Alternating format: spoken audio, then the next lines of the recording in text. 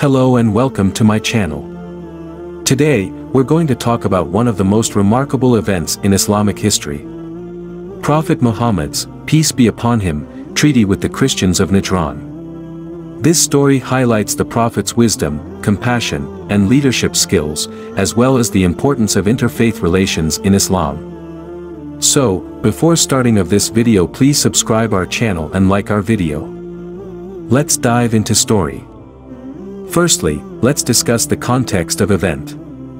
In the early years of Islam, the Prophet Muhammad, peace be upon him, and his followers faced hostility and persecution from the people of Mecca.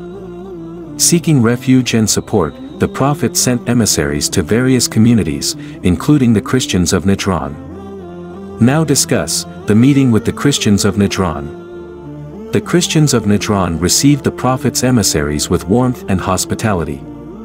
They invited the Muslim delegation to engage in a dialogue on faith, which the Prophet agreed to. What is the debate of this event? The debate between the Muslim and Christian scholars was intense, but respectful. They discussed various religious topics, including the nature of God, the prophethood of Jesus, and the oneness of humanity. The treaty between Prophet Muhammad, peace be upon him, and the Christians of Najran. After several days of discussions, the Prophet Muhammad, peace be upon him, and the Christians of Najran signed a historic treaty that established mutual protection and religious freedom. The treaty granted the Christians autonomy in their religious affairs and recognized their rights as citizens of the Islamic State.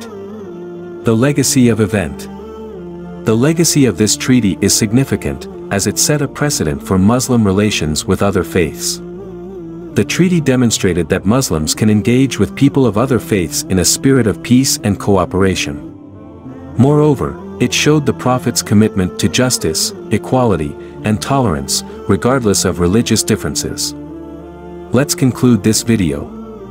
Prophet Muhammad's, peace be upon him, treaty with the Christians of Najran is a remarkable example of interfaith relations in Islamic history. It highlights the importance of dialogue, mutual respect, and compassion in building bridges between different faith communities.